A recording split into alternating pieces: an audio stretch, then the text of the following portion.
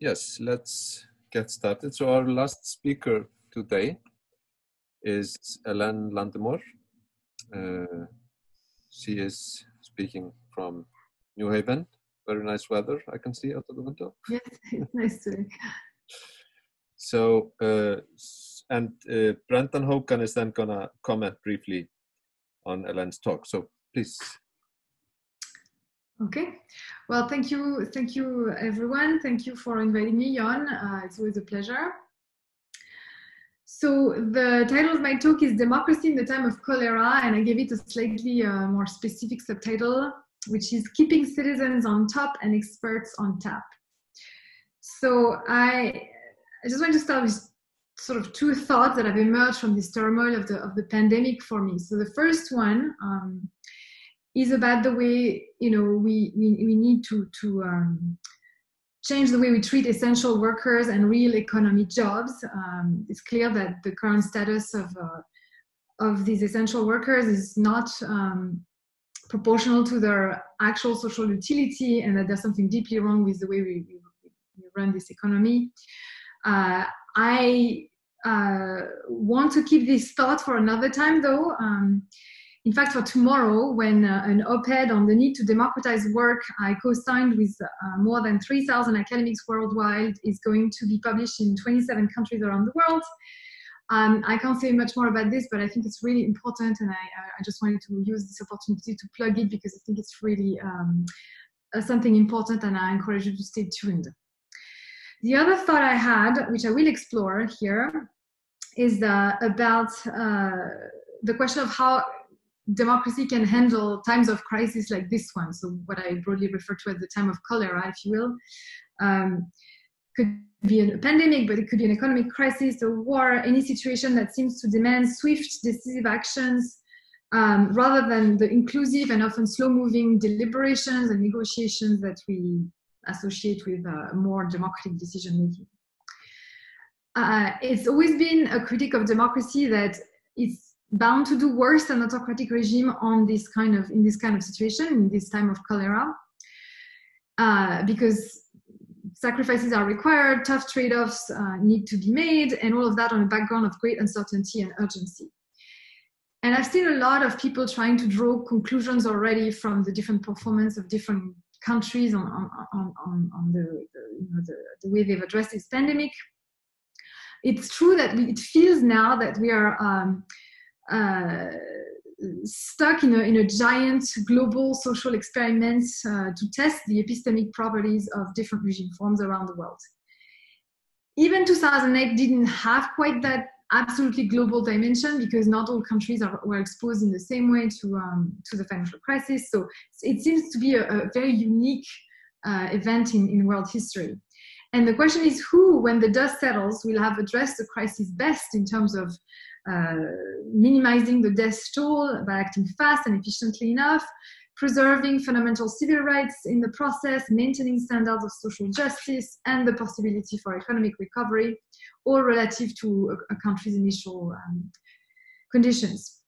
And what will they say of the respective merits of democratic versus autocratic countries, but also versus centralized versus decentralized countries, small versus large countries, homogeneous versus less homogeneous countries, countries with individualist values versus countries with collectivist or sometimes called Confucian values. And a few weeks ago, everything seemed very unclear. We had democratic Taiwan and authoritarian Singapore as role models, while authoritarian Iran and democratic Italy were sort of the worst case scenarios. And today it seems to me that despite what each camp claims for the favored regime form, things are equally murky.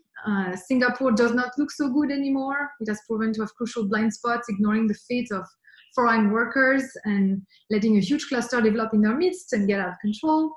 China, the largest autocracy on earth, impressed the world initially with its capacity for radical action, imposing massive quarantines on millions of people, building hospitals in 8 days or fewer, and then as the epidemic came slowly under control, sending millions of masks and airlifting expert teams around the world to help other countries, including the US. At the same time, China is responsible for badly bungling the initial phase of its response to the epidemic, with a state cover-up of the outbreak that ultimately wasted crucial weeks, doomed many lives, and made it all but impossible for the virus not to create a global pandemic. On the other side of the world, one of the largest and oldest democracies, the United States of America, wasted precious weeks pretending COVID-19 was nothing but a bad flu, and to this day has been unable to provide its population, including its essential health workers, with enough masks and tests. In France, my own country, a democracy with strong paternalistic tendencies, the government told the noble lie that masks were not useful for a long time, that's what they claim, and even positively harmful for people who didn't know to put them correctly on, only to contradict themselves weeks later when it became obvious that this lie was not tenable, and when when it became obvious that countries that did the best actually were countries where masks were widely worn by people. So to me, there seems to be both good and bad, and mostly bad outcomes actually among both democratic and undemocratic countries. I'm not sure we can conclude anything at this point. Many want to conclude that we need more expert rule or more epistocracy in the age of pandemics. I tend to think we probably need more citizen participation and involvement still. And at any rate, I don't think COVID-19 will be the right occasion to settle this kind of debate. It could be that the only difference between countries that did well and those that did not do so well is whether or not they had recent experience with similar epidemics or relatively similar traumatic events. And at any rate, reaching such conclusions will depend on mobilizing complex methods allowing us to find correlation between certain regime features and certain outcomes, controlling for all kinds of cultural, economic, and other factors, including the fact, for example, that the epidemic didn't affect all countries at exactly the same time, but sequentially, and so there might be countries that actually learn from other people's mistakes. And pending this kind of results, even assuming that democracies did not do well in this particular crisis, I think we should resist the claim that COVID-19 is the ultimate test of the epistemic superiority of democracy, or conversely, the litmus test of its inferiority. Put simply, democracy in the time of cholera is like love, complicated, flawed, painful, and the experience of its worth and value is bound to be much delayed. In fact, we shouldn't assess regime forms on their ability to deal with one issue alone, but on their ability to handle constantly changing bundles of issues over time. So my previous work, which I am not going to rehearse here, I have argued that when it comes to doing that, dealing with the uncertainty of constantly changing bundles of issues, democracy is in a better position than less inclusive and egalitarian regimes because it leverages better the power of cognitive diversity in bringing to bear on these constantly and unpredictably changing bundles of issues the whole range of perspectives and information contained in its population. And by contrast, autocratic regimes, even the most epistocratic ones like China, which after all is supposed to be a meritocracy, are bound to have more cognitive blind spots than more democratic groups of decision makers. They will tend to bring to bear on collective decisions two homogeneous sets of minds. So rather than focus on democracy versus epistocracy here, as perhaps I was expected to, I actually want to ask a different question, and in my view, a more urgent question, which is, how do we reorganize or reinvent relations in democracy?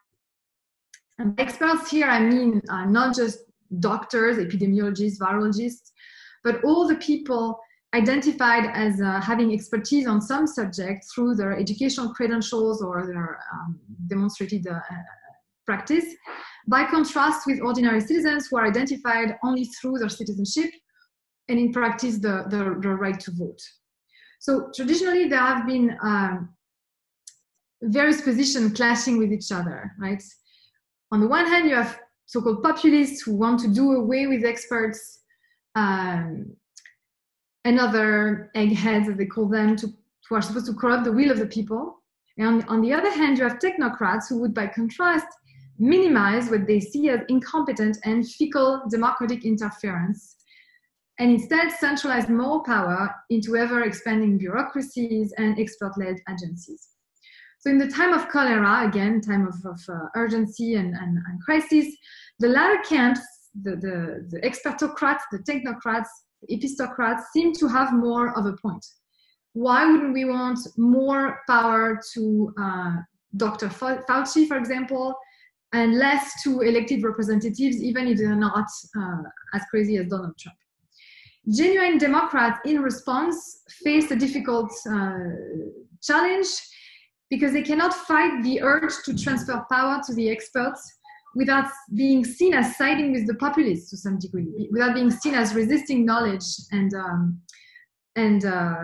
expertise. So it's a really important question for us.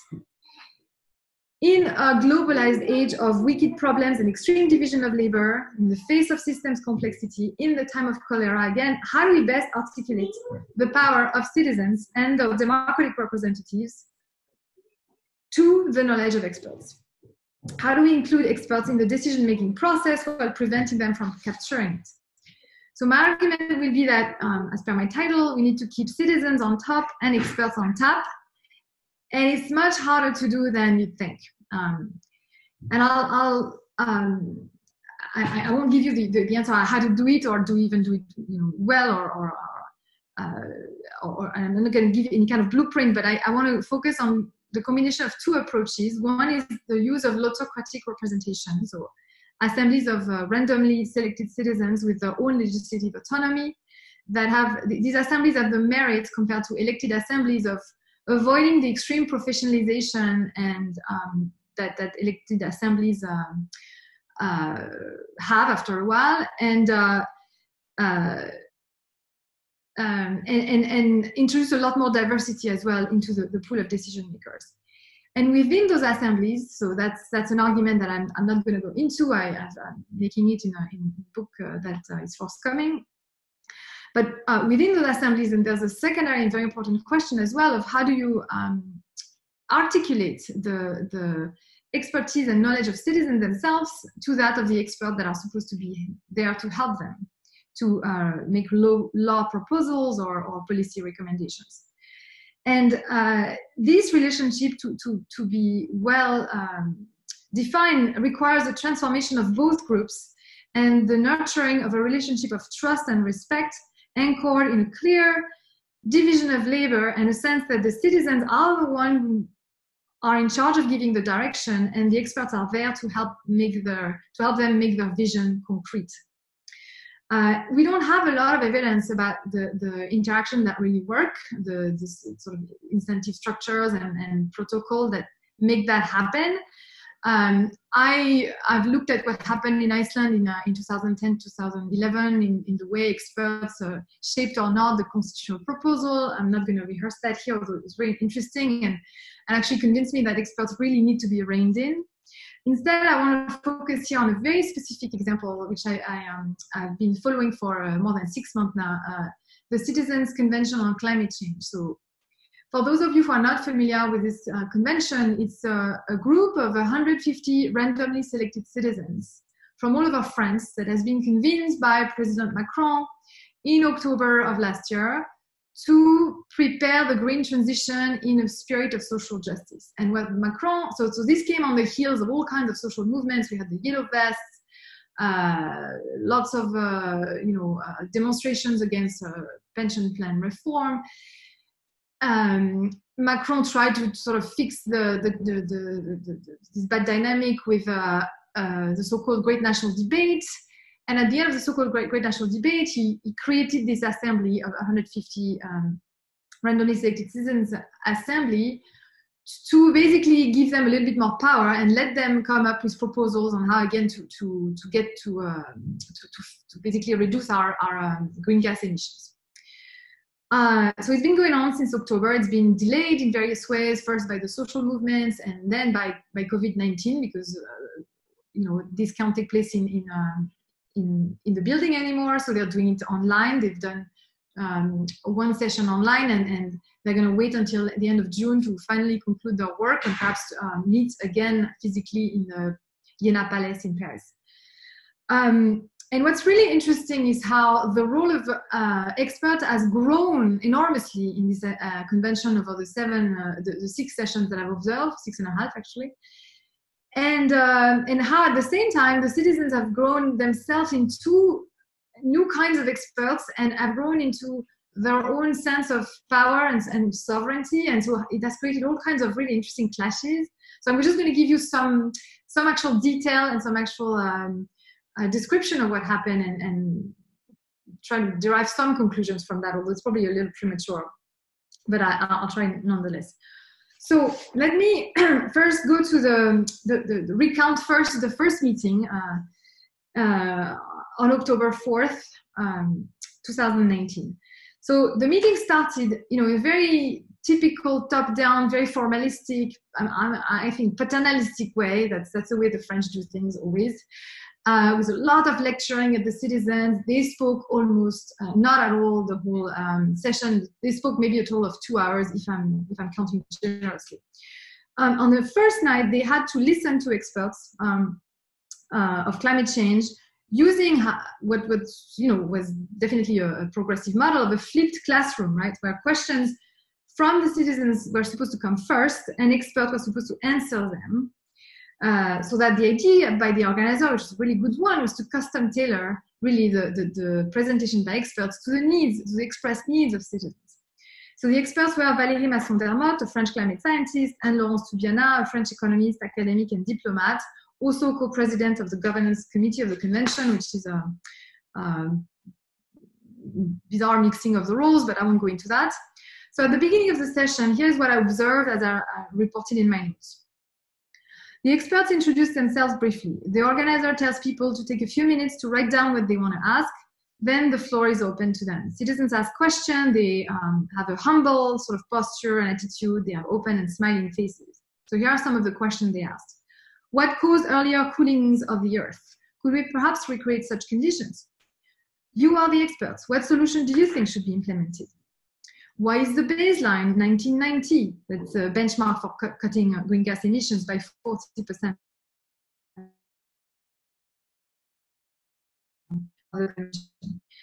Is the emergency technological or relative to human beings? Can you give us some news about the ozone layer? So as you can tell, very naive, very innocent, factual questions directed to the experts.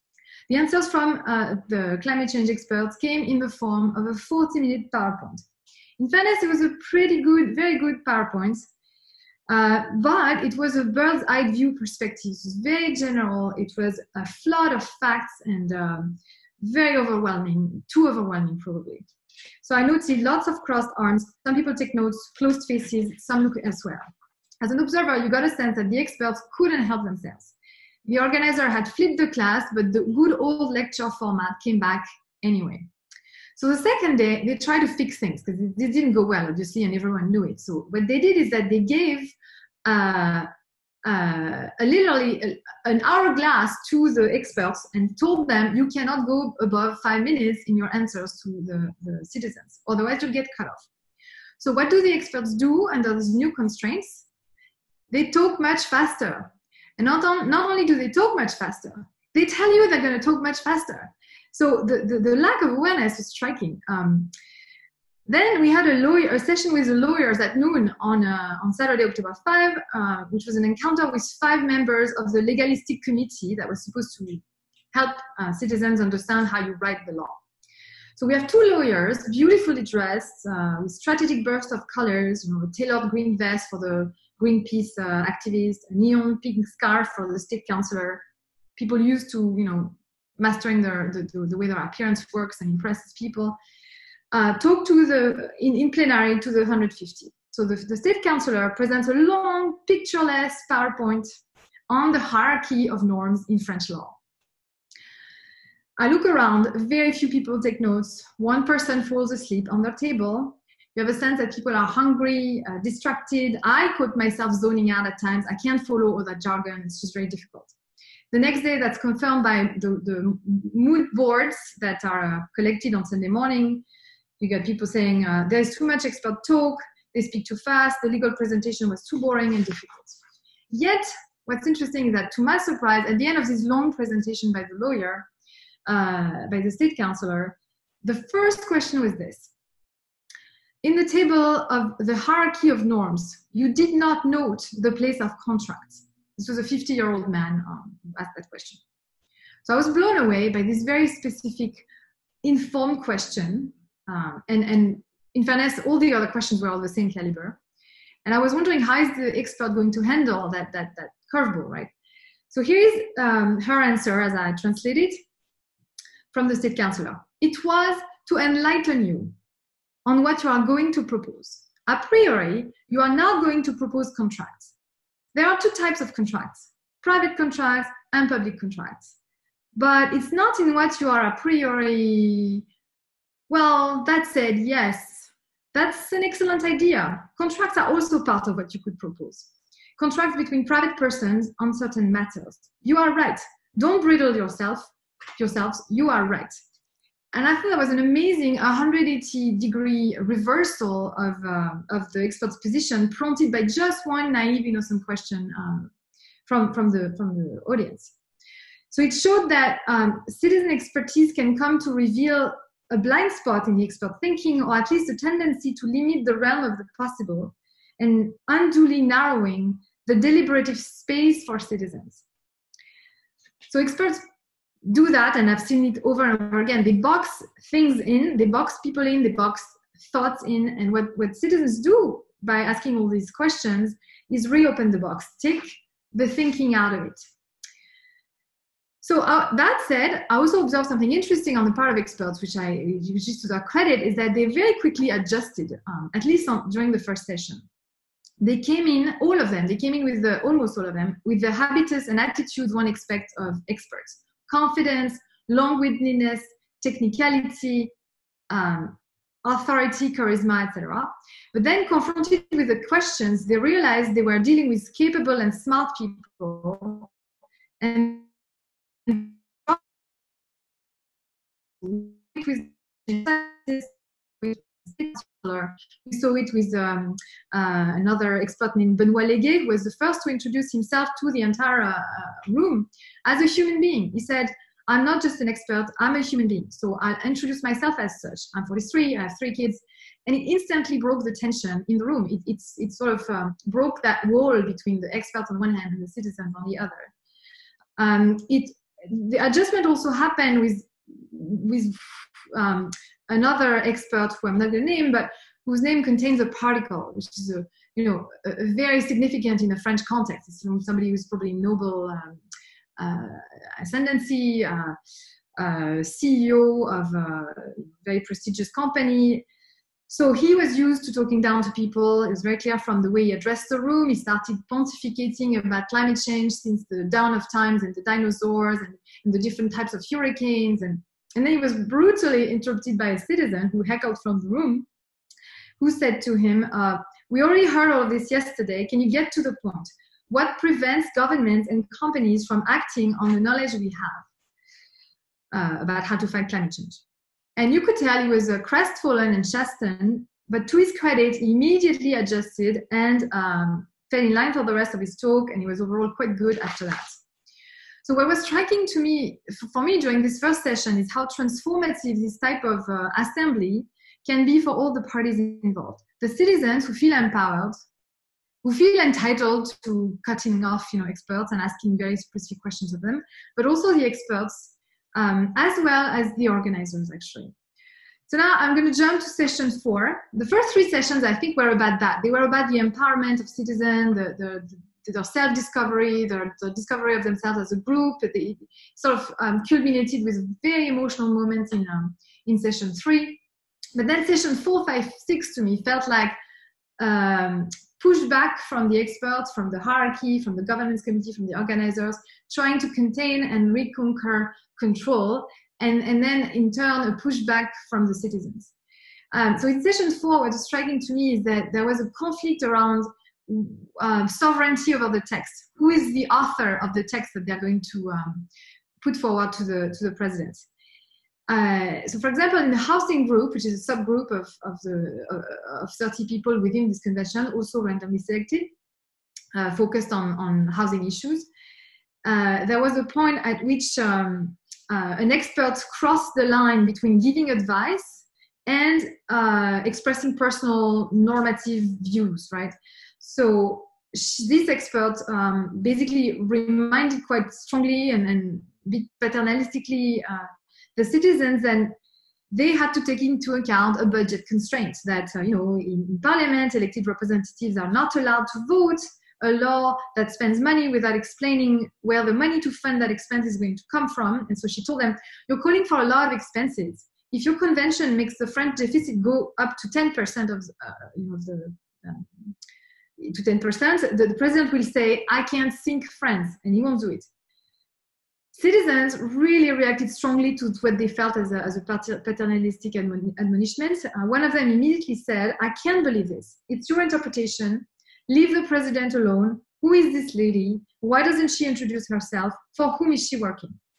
There was a lot of suspicion from the citizens towards experts who had worked for like oil companies or companies that were not particularly environment friendly. So another citizen pursued that line of questioning, even though he disagreed with the way this first citizen had expressed himself. He said, I quote, I understand we should pay attention to funding, but to focus on that now is a little too quick. We are going to think of it. We will find solutions. Do not hurry us. So again, a sense that for the citizen, the expert had closed the box too soon, put constraints on their thinking too soon. Later, in the same group, another clash. That's about, again, this question of sovereignty over the text, literally, physically. So the group was commenting on the PowerPoint document projected on the screen where the organizers were writing down all the citizens' ideas. But at one point, the organizer overrode part of the text by citizens with an addendum that was inspired by what the expert had just said, and they colored it in red. So the citizen rises and says, this wasn't written by us. He gets up, he hits the screen, and he says, not everyone agrees with the idea of a carbon price. Put the opinion of the expert next to this idea, but do not mix it with our text. We didn't write this. And that was very tense as a moment, and I think it really says something about the difficulty of the need to keep those constituencies apart. That if the citizens are in charge and the text is theirs, and whatever the expert says should be added in the margin as a comment, not blended in seamlessly with the rest of the text. Because this was perceived as a breach of sovereignty, a takeover by the experts, which I think it was. Now let me comment on session 5. So session 5 is also another step in the sort of progressive takeover by experts. Between session 4 and 5, there had been webinars and a lot of additional meetings that not all the citizens attended with the legal team to help phrase certain things better. So what happens on the morning of the first day of session 5 is that people come in and they're given thick piles of documents that have been written by the organizers and the experts, and they're supposed to work on that as the new basis of their work. And as a group of researchers, we were all very surprised by how technical the texts were and how new some of the contents seemed to us. And of course, we didn't all attend all the webinars, so we're not sure, but at least one of us did. And she reported that, for example, she had never seen or heard during these meetings discuss things like the maximal temperature of washing machines discussed, this reached a degree of accuracy that didn't feel like it came from the citizens. And interestingly, in the afternoon, there was a plenary where the organizers felt the need to justify this strong influence of the experts. And so the experts spoke, and they kept saying, oh, we had lots of time to work, so you gave us a very specific mandate, so we started from your ideas, but we also wanted to give you more choices. We don't want to tell you what to do. We're at your disposal. They kept saying that, we're at your disposal, we're at your disposal. But the reality is that this was much more than being at the disposal. This was clearly taking charge. So meanwhile, the citizens themselves seem to accept that in part. Some other researchers mentioned that since the visit of the president at the end of the fourth session, citizens had been a little bit more docile, more respectful of authority, more perhaps more overwhelmed by the task and more ready to give in to the experts. Yet, at the same time, they also kept fighting amongst themselves over value issues like how much coercion do we want? Do we really want to force everyone in France to renovate their housing, their accommodations, lest they be fined or punished in some other way? Or do we want to work on more on incentives, basically? So it's a huge debate, which is interesting because among the experts, there was almost absolute consensus that pure incentivization wasn't going to work and that we needed to go punitive and very coercive. So another thing that's really interesting is at the end of session 5, they on the Saturday, they had 2 boxes in which they could give back the documents with notes on them so that the legalistic team could look at them and integrate their feedback. And you had one pile that said, I don't understand everything, I need more explanation or more work needs to be done on the text. And another pile which said, no, I'm fine, I understand everything. And very quickly it became clear that most of the documents returned ended in the I understand everything pile. So there was an extreme increase in the expertise of the citizens, or at least a perceived expertise. They thought they understood the text, they thought they were on top of things and that they agreed with the content. And that's really also something that was really clear in the 6th session. So the 6th session, unfortunately I couldn't go because of I was stranded here because of COVID-19, but they still met. And what happened there is that there started to be a rebellion from the citizens against, so not really the experts per se, actually, although there were some questions about the wording, but now with a different kind of expert that also played a role, which were the organizers, so the civic participation experts who really had a lot of impact on how things went. And the governance committee, which was sort of ruling this whole assembly from the top, and included mostly climate change experts, participation and democracy experts, and members of the CESE who are representatives of professional associations. And they started to rebel against the fact that they had no say about how they run their own meetings, about the exercises they were told to do, very, told like children, really. And especially against the fact that they were given a text that was going to be sent to the entire French public that had been in fact written by organizers rather than themselves, even as some citizens in the room said, look, we have a draft, can we look at our draft instead? That's something we wrote, and that was completely discarded. So you sense all these power conflicts within the structure, the expert-based structure without and within, and the citizens themselves who have become experts of a kind and have started to appropriate their own sovereignty and want more of it. And then the 6.5 session, which was not the final session, was also online, and it was about something that, again, the governance committee kind of forced on the citizen, which was they wanted them to take a position on the recovery plan for France after COVID-19. And so huge pushback on how this had been done, on the decision procedure that had been enforced on them. And so this was really conflictual. And I know from sources there that there was equal, conflicting sort of clashes happening on the governance committee at this point. So just to say that I think among the question of experts, that expert and citizen relationship raised that of who's really governing these assemblies of ordinary citizens. And I think at the end, we have to go towards a model where they're self-ruling, where they have their own administration, protocols, constitution, procedures, and they don't need to be told what to do in the way that the French model sort of did it. In conclusion, again, this is all very preliminary. I think there's a lot more that needs to be done and experimented with to conclude anything, but maybe those conclusions will seem obvious, but I think they're important nonetheless.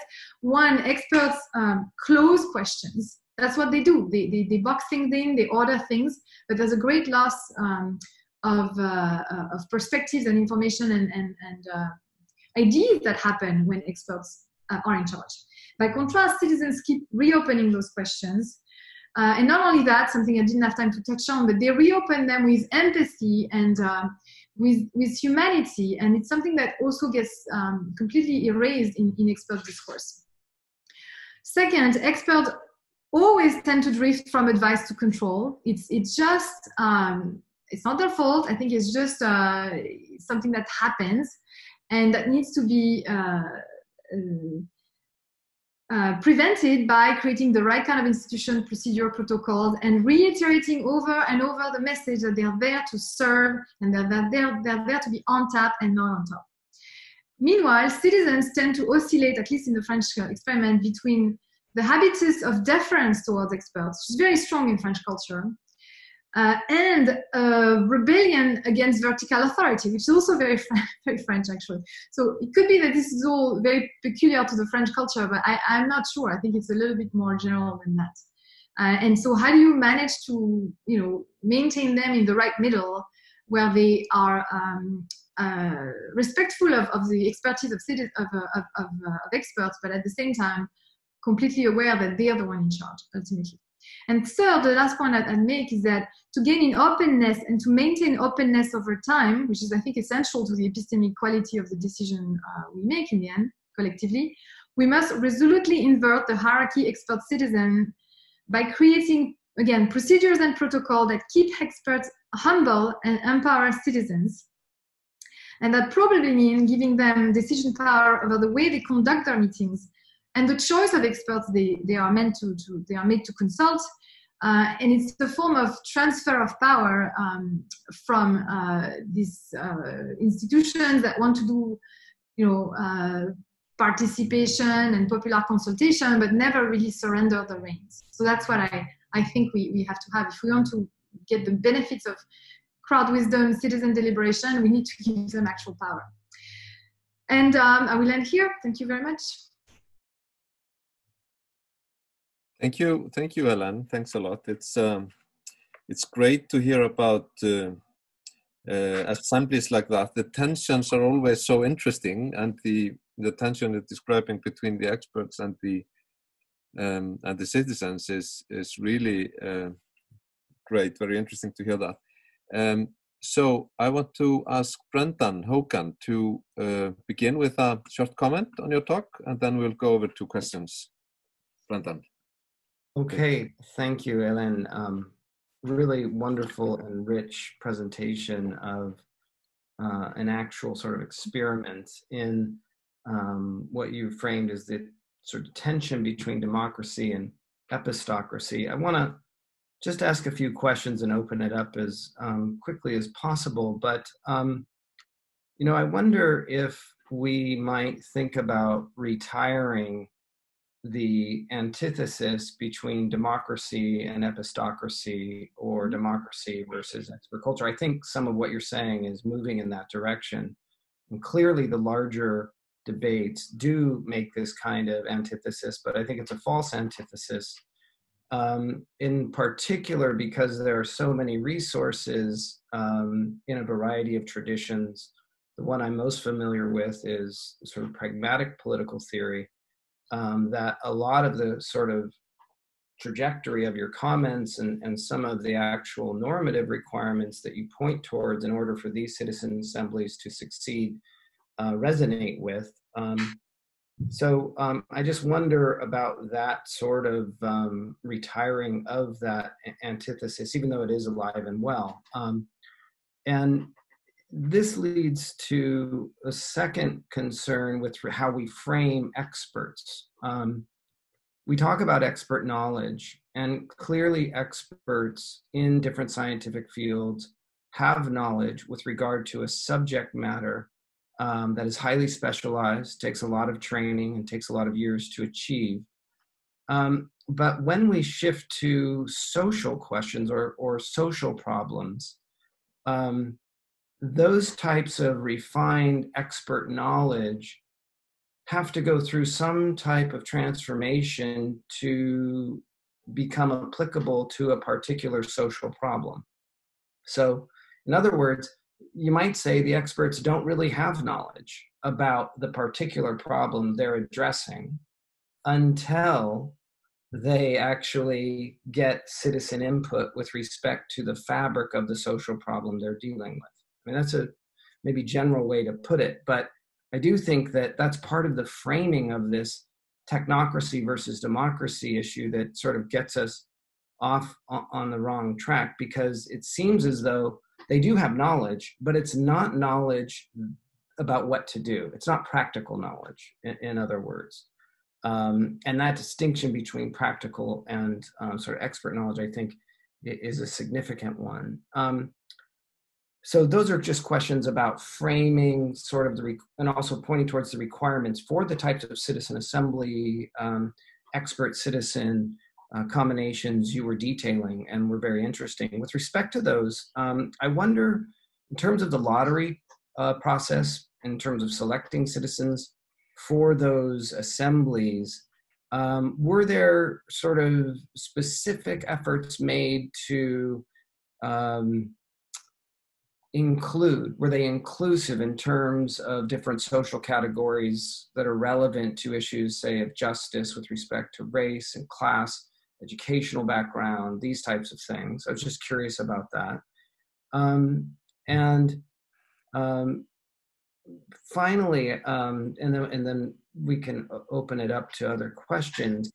I do wonder, and you addressed it, it is a very specific example of citizen assemblies that you're giving us a very rich description of.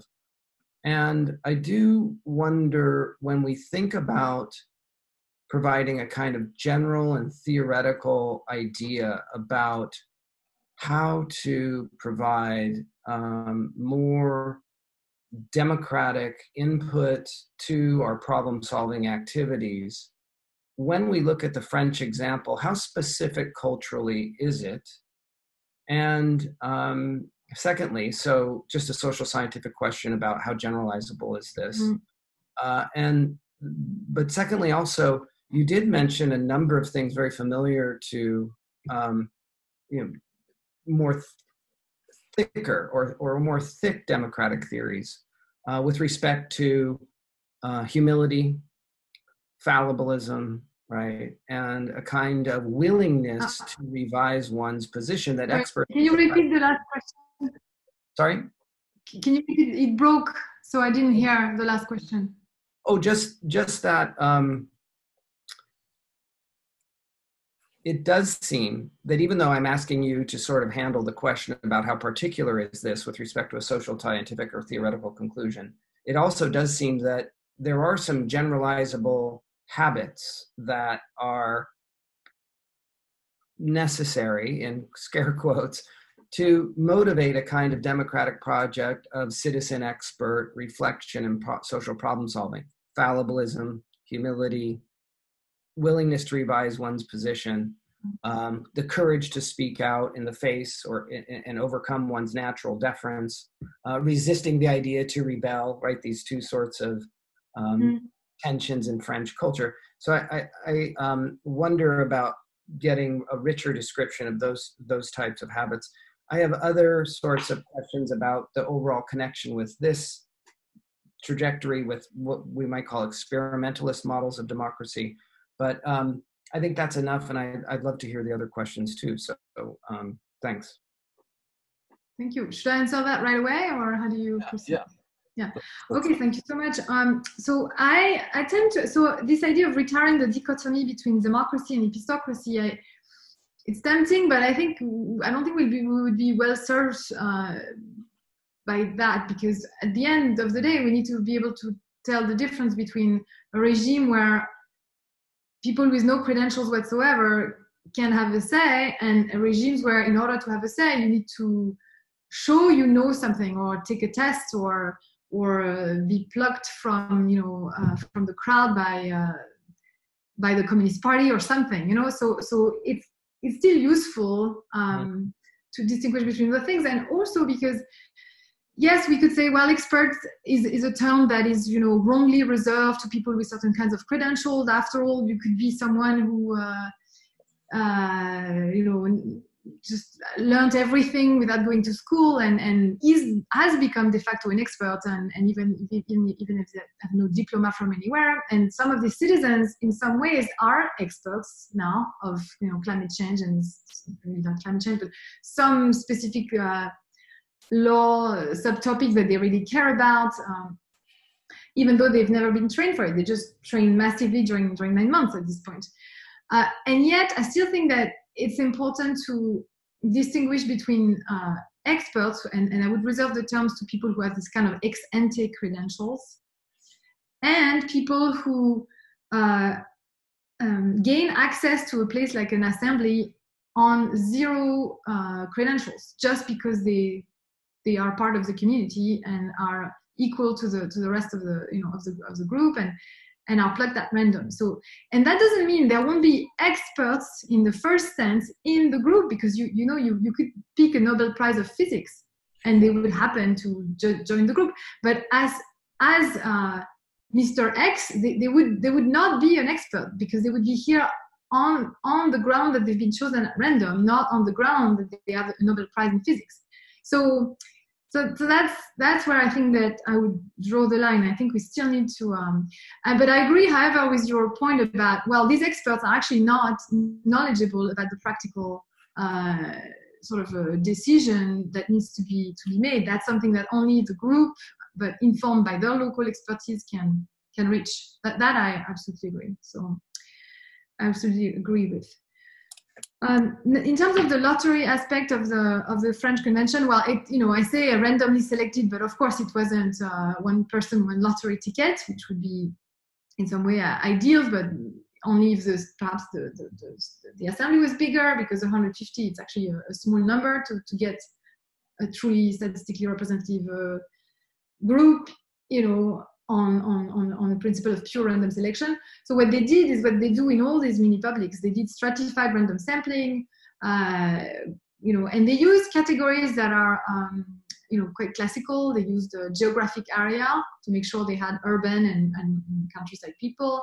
They used age. They used education level. So there were people who were working class. There were some marginal people.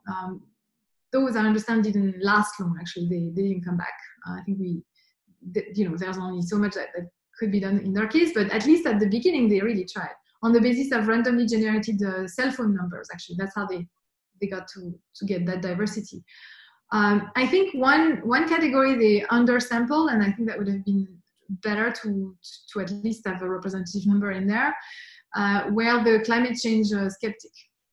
They didn't stratify on that dimension, and so you end up with an assembly which, in my view, is probably way too favorable to the concept of environmental, the need for a green transition and things like that. So that might be an issue when they confront the rest of the French population, which will be by default more climate skeptical than the assembly itself. But just because the French design wasn't perfect doesn't mean we couldn't get things right or slightly better the next time around in a different design. And then what are the generalizable lessons from the Convention on Climate Change? Well, it's one of my pet peeves that, first of all, this is not constructed in such a way that you can conclude anything causally. It's not. They could have. Everything is based on random selection, so they could have introduced some experimental design in all of this. So you could have concluded some things about group dynamics and the best way to have experts and ordinary citizens interact, for example. I pleaded for that. I wrote an op-ed that didn't have any impact, and hopefully it will be heard at some point. But then in terms of more generally, like even from a qualitative perspective, looking at it the way I do, which is through a sort of sociological fine-grained analysis, can we learn anything? I think some of the things you said are absolutely true. I think that we know that empathy, fallibilism, humility are key values, key sort of virtues, in fact, that you want to cultivate in the citizens. But what struck me really, because the French are not people who I think know naturally how to talk to each other. It's always very animated, very angry, and very. There's not necessarily much of listening, especially amongst people from different opinions. But that's not at all what I observed in the context of this assembly. So in part because it was monitored and organized in such a way that there were facilitators.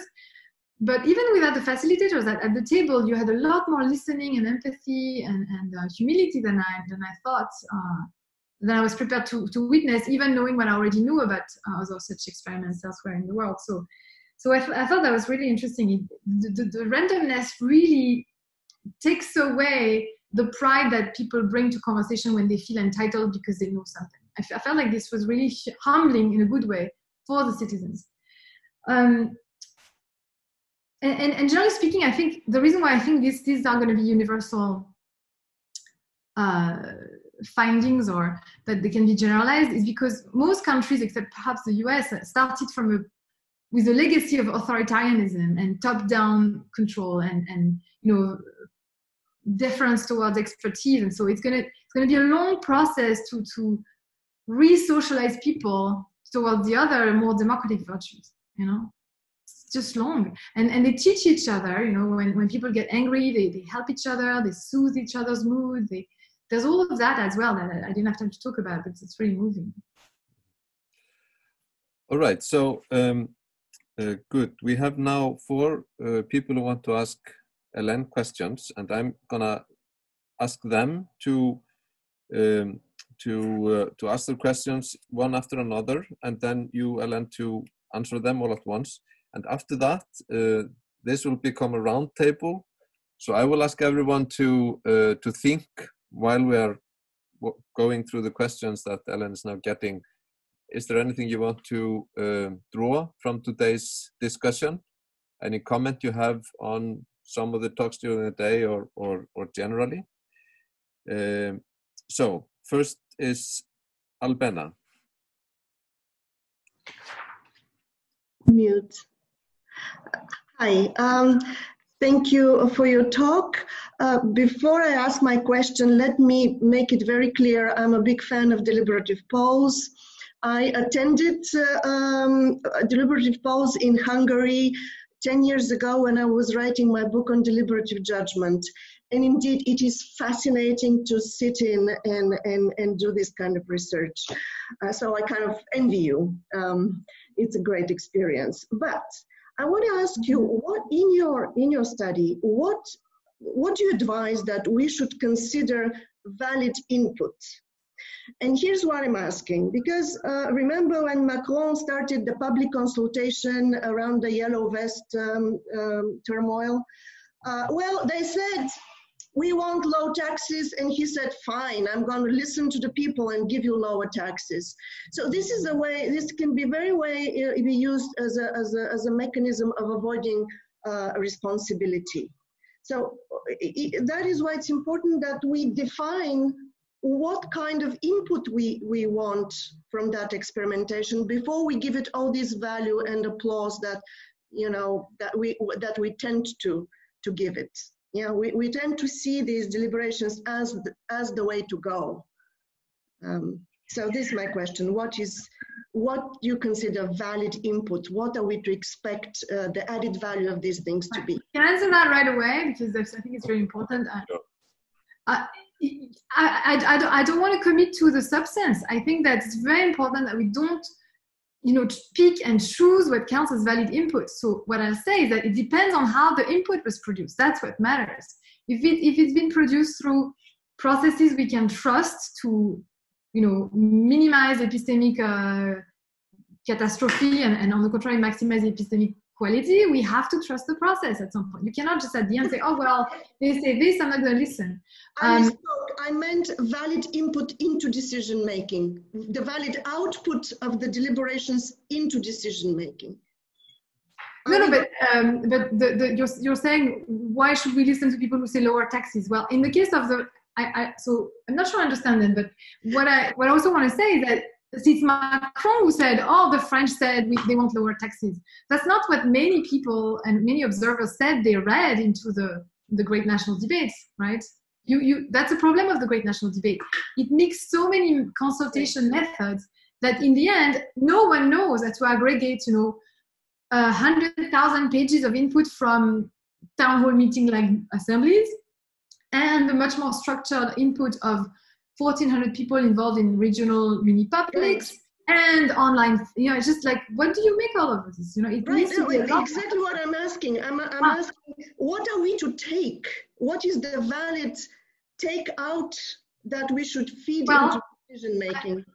It all depends on the process. If the process is a mess, like the great national debate was, you cannot do that much with it. You have to structure it, in my view, with a lot of mini publics at the regional level that culminates, that feed input into a national mini public, and that all these things working in consultation with the larger public, but it needs to be structured. Right. Okay. Well, thank you. What I had discovered in my research is that these publics were extremely useful in identifying what are the common roots of conflicts that at the beginning appeared to be complete in opposition. Right. And in the course of deliberation, they would discover that there is a common engine of that discontent. And I thought that was probably the most valuable takeout. Yeah, that's absolutely right. And I feel like that did come out from the great national debate. I don't want to be totally unfair. Actually, I thought it was a really interesting experiment on the whole. But what was interesting is the redundancies in what people wanted. And it was particularly enlightening, I think, in the case of the 21 randomly selected assemblies, because they were all, not all of them, so let's say 13 of them were truly random. They converged in their conclusions. They were held independently, and they converged, including on this question of we need to have new governance models when it comes to climate change. So in a way, it was right of Macron to say, okay, I'm going to have a citizens' convention on climate change, because that's actually something that 12 or 13 independently constructed, random assemblies of citizens came up with too. That's what they were saying as well. So I think the redundancy mechanism is also helpful to figure out what should count. Okay. Thank you. Okay, thanks. Lisa. Yeah, thank you. So when you described how these scientists switched from their usual habitus to normal interaction between human beings, I was wondering, why does this only happen when you put them into these highly artificial settings? And of course, I know a little bit about history and sociology of France, so I know why this is, but isn't that a point where we really should ask deeper questions? And I mean, I have nothing against these deliberative polls, of course, but isn't there a more structural problem about the way in which scientists are socialized and taught that they are more valuable than the rest of society? And just instead of just saying, look, I'm doing that kind of job and someone else is baking bread for us. So, I mean, isn't there a need for structural change? And you mentioned humility and all these things on the part of citizens, but there is even scientific evidence. There is a field called science of science communication. I only discovered this sort of by chance, but there are people actually doing research on the effectiveness on science communication, and it all goes in this direction. Humility, coming across as a human being warm, not just competent. So I mean, there are all these things. So, and wouldn't it be much better if we could sort of normalize that kind of more egalitarian attitude and, people talking to each other in their everyday lives in these ways? So I find it sort of, I mean, of course, it's nice to have these special spaces, but the question I'm asking myself is, can we learn something from these spaces about how this kind of egalitarian democratic ethos could be made more normal and become really part of society? Fantastic question. No, I completely agree. I think the answer is education. I think that we need to start, when kids are 3-year-olds, and they need to learn to solve, their problems amongst themselves in a deliberative fashion, respecting each other, and then all the way up to university and where these people are trained, where there should be a lot more rewards for collective endeavors, for example, because we are trained in systems that are super individualistic. They only reward you as an individual rather than you as a member of a team or a good colleague, or so that breeds the wrong kind of ethos in a way. And I think that there are all these other forces, patriarchy and the way, looking down at people acting in contentious ways. It's like it's reinforcing certain power structures. So why would people change if they benefit from this kind of non-constructive attitudes? I think it's way bigger than I when I was prepared to talk about. But that should be definitely part of a reflection about what democracy means and what's a democratic way of life, basically. Okay, Joost, would you be next? Yes, thank you very much. I just wanted to ask about your observations about the internal group dynamics that you could observe among citizens. And I was asking myself if you could observe some kind of learning process within the group in the sense of becoming more democratic, somehow listening more to each other, promoting more equality. And then I would wonder if, I would ask you, if you would say that if there was some kind of this kind of learning process, if it took place also for epistemic reasons. So for example, if we want to come to the right answer, we need to listen to each other and so on and so on. Or if it was more about intrinsic values, equality is valuable for it in itself and so on. So I don't think I observed that people changed because they saw the benefits of changing. No, I think I wasn't able to pinpoint like examples where somebody thought, oh, the conversation gets better when I'm listening more. No, it was more of a mutual education, including, so I'll give you two examples. One is a woman who is a former stutterer, older lady who never said anything, because when you talk to her privately, she told the story of being a stutterer, and she was brought to tears just remembering it. And so it's not somebody who could speak easily in public. But the group somehow figured out that she was like that and shy about speaking. And since the organizers, they're in charge of a whole room, so they can't really monitor each person, but they try to bring out some people and make them speak when they were silent. So at one point, this lady was asked by the organizer to speak up, and she did, and it was probably very costly for her. And then, there was like a sense of incredible warmth in the room, and somebody said, oh, I'm not going to say her name, but X, you just spoke, it's great, you're growing, and it was really nice. There was encouragement and benevolence and empathy and all of that. And can't say that she became extremely vocal afterwards. I mean, but there was at least that element.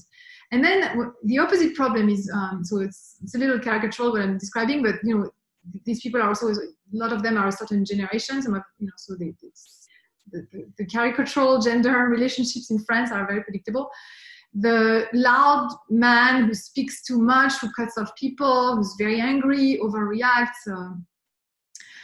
Well, when I met him, I interviewed him, and I just didn't like him. I thought, oh, why is he so aggressive? And so I actually asked him why he was so aggressive.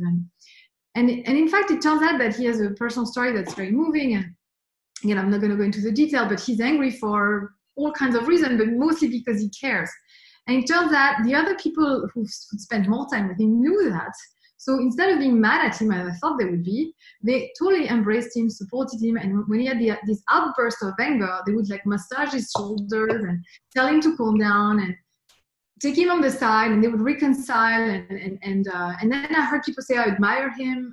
I love, somebody next to me told him to his face, I love you. And then he burst into tears. I mean, this was just, this is what's happening. So it's education through examples, through gentle proddings, through, well, not always gentle. There were some conflicts, and sometimes they would just say, shut up. But it's, that's what I saw that happening. Sort of socialization to respecting each other and listening to each other. Okay, Sævar, so you're the last question now. Okay, great.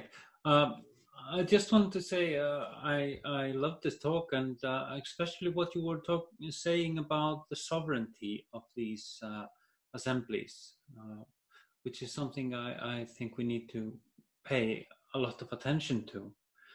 But what I wanted to ask you about was something small that you mentioned that was probably not the main point in your talk, but about stratification. And you talked about climate deniers, and that maybe you should have stratified for that eventuality. So this probably relates to a broader sort of subject of what to stratify for, you know. Obviously, I mean, most people are in agreement that we should stratify for gender, but when it comes to issues like this, I mean, of course, this is the main topic of the assembly, so probably there's a good argument for stratifying for it, but nonetheless, you know, how far should we go? So I wanted to maybe ask you to say a few words about that. Yeah, so if you're asking, it's the same as saying how many races should you have in an assembly? Like, what's the point, right? Well, I tend to think that, you know, if we really are all in this together, then you have to listen to people who you think are wrong, and as far as you can go, basically. You know, in 12 Angry Men, which is a movie I'm very fond of because it illustrates so many of the epistemic properties of deliberation that I believe in, they listen to the racist guy only up to a point, right? At some point, they just get up and turn their back on him, and it's end of the conversation. But climate change deniers, I think it's not the same. I think they have arguments. Some of them are, you know, just like, you know, intelligent people with strong views, and I think that it would be worse to spend at least a session discussing their views and refuting them. And some I know, including activists on the governance committee, thought that total waste of time. The urgency is there. We can't afford that. But I'm just worried that by rushing things like that at the beginning, you're just going to take 2 steps backwards at the end of the process, when some people in the French population will be like, whoa, these green ayatollahs, what are they doing? And they will feel like their arguments haven't been addressed, and that now if they're going to be forced to renovate their housing, you know, at great cost to themselves, even as, you know, France emits only 1% of global green gas emissions, it's going to be really a hard sell. Whereas if you take the time to bring people on board, and actually that's what happened a little bit. I mean, I think another flaw of the Citizens Convention, I think, is that it was not, it was too consensus oriented and not careful enough about preserving and cultivating disagreement, so that, you know, you really make sure everybody's on board at the end.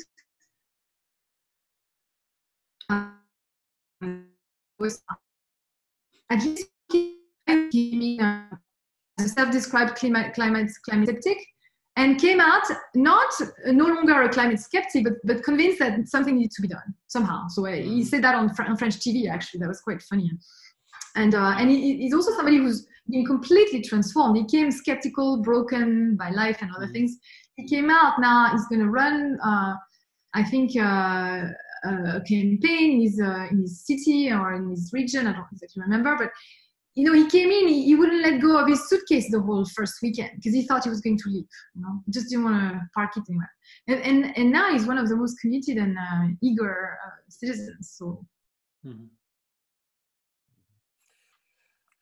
Okay, so Helen, thanks a lot. You've been answering questions for 30 minutes. That's intense.